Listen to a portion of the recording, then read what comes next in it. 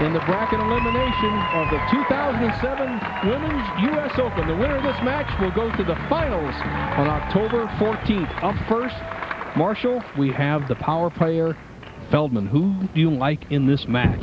Well, this is the toughest one to call. Feldman bowls on a bad lane.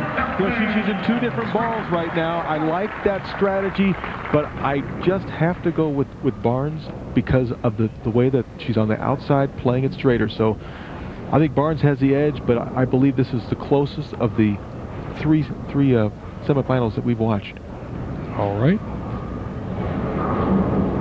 Lynda carefully setting herself, playing that outside line. She pulled it, and she got away with it. Boy, what a confidence builder right there. That ball was left off her hand. You'll be able to see this graphically, Bo, on this replay. That ball hit about 5 or 6 at the arrows, and it held pocket. Getting a friendly trip. Marshall, that's what they were talking about in between. Chris, her husband, the great player on the men's tour, was saying, Lynda, the advantage goes to the player who can go straight. And you saw that. Carolyn Ballard's in the announce booth with us, and that was a strategy for you, wasn't it, Carolyn? Obviously, I think the lanes are playing definitely in favor if you can go straighter. The angle is much better for carry. And I think Lynda has been working on trying to play the lane straighter, so that's definitely going to be a confidence booster for her. It looked like she picked up her speed too, Marsh. She did, and she really made a great shot in the second frame. And, you know, that's what you have to do in bowling, especially at the highest level. Boy, if you get a break, take advantage of it. Today I'll be using the Angular 1 from Ebonites. This ball rolls a little bit in the front and lays off in the back. I'll be starting with this ball. If I need a little bit more, I need to move a little bit left, I'll be going to the Total Envy. And if I need to move even farther in, I'll be going to the Game Breaker. And this is my spare ball, so I won't be using that today. The first woman to bowl a televised 300 game, Michelle Feldman. Can she maintain the pace? They're coming out with all guns firing, Bo. I'd like to tell you that the 300 was against me.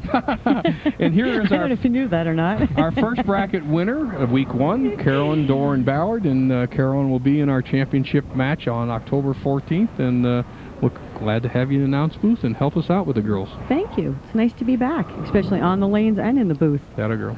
It's good to have you with us. Both players perfect through 2. Look out! Look out! A little messenger 4-pin. Once again, Feldman using a different ball on the left lane and the right lane. So she's going with a ball that has more surface on the left lane to pick up the roll because she was having problems. She left the 2-8 twice on lane 25 in the opening match. She seems to have solved that problem. Yeah, because Michelle does like to go away from it just a little bit. So she needed a little help, got that surface, and it seems like it's worked. Barnes looking comfortable, Bo. Both players perfect. I have a Paradigm Passion with a pin-up. It's a low RG ball, controls the mid lane. I also have a special agent with the pin in the middle of my grip, earlier roll continuation, and I have my handy-dandy spare ball. Former gymnast Lynda Barns comes up and tries to keep the pressure on Feldman. Both players perfect.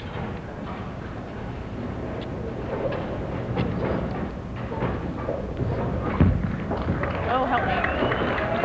Oh, she throws that ball and she says, oh, help me. That was right of her target.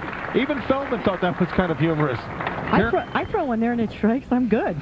You bet. Well, isn't that a confidence builder, Carolyn, when you know you got a little area to the right and it comes back? If this slides out for a split, it changes the whole texture of the match. Absolutely, and then she missed a little bit left on the right lane and trips the 4-pin. So she's got a little area both ways. That's definitely a big confidence booster. And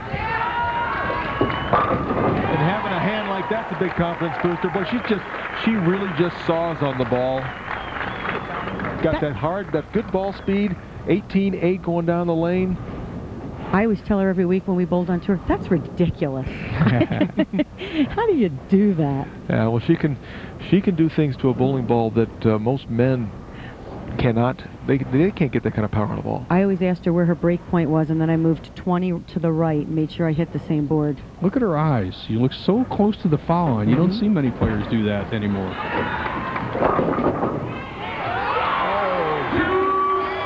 Boy, how about that break? In the 3 weeks of our championship round telecast, this is the best break we've seen anybody get at a critical point. Watch how far that ball's down the lane before it starts breaking back. Just touches the head pin. Looks like it's going to be the 2 and the 7.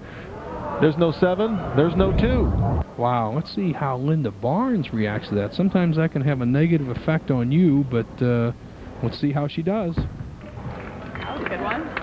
Wow. Great shot by Barnes and Bo. I know that when I was bowling on tour, if someone got a break like that, it would have affected me. I was not as smart as these ladies are. They just keep on pushing forward. Marshall, I remember a match in St. Louis, you and Mark Roth both starting with 9 in a row, so I know you can stay the pace when you need to, and that's the way this match is. Now, who is going to be the first girl to flinch?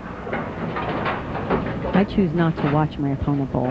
That's good. Because, you know, but that's how I stay focused, and because I can't control anything they do. I can only control what I do. That's a smart way to bowl. Is that going to hold? Boy, that ball went long. 5-pin gets sawed out. It's 6 in a row for Barnes. She now leads by 10 pins. Smiles plenty from her and hubby. No room for the fate of heart here. It's just either